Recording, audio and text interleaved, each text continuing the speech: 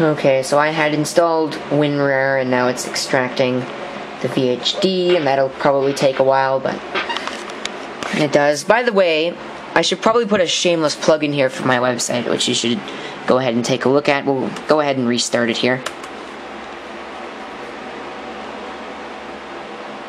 And, oops! Wow, look at that, we got a crash out event. Yeah, it's an accidental crash, which means really I can't do a damn thing about it, so it's always there.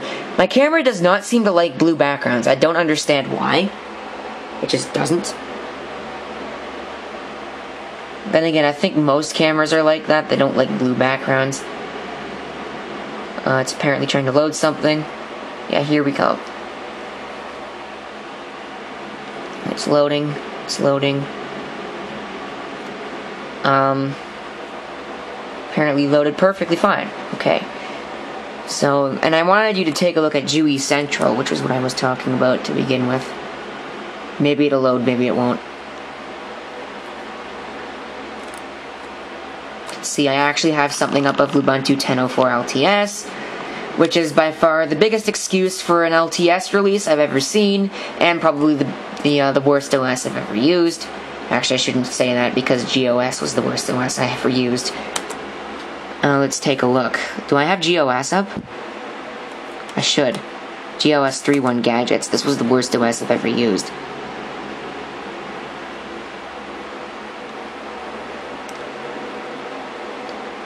I think this entire page was like a joke. Or some of it was a joke.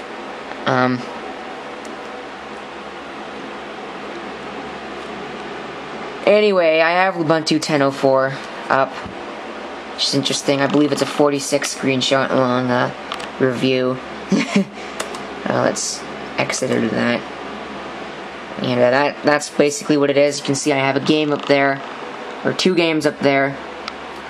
I have a Hello World demo, that's a PHP demo page.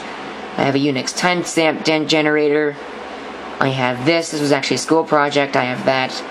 And I have chat, which doesn't really work at the moment. Well, it does work, but nobody's ever used it. So you can see it kind of works. But nobody's used it except for me. And I may be taking it down anyways. So if you really want to go ahead and use that, then by all means, do so. Anyways, let's see how far along in my extraction process this has